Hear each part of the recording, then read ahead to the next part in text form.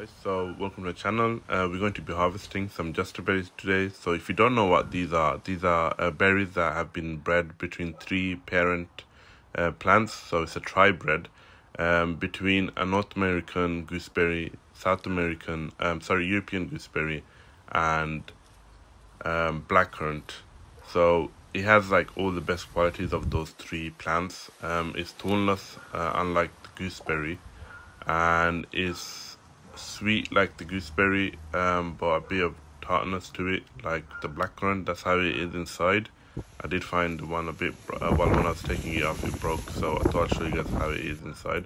But yeah, these are lovely berries. They are a bit more bigger than a blackcurrant, a bit more smaller than a gooseberry, so they're in between those berries, and yeah, they taste good, and they're a really nice plant to plant in the garden.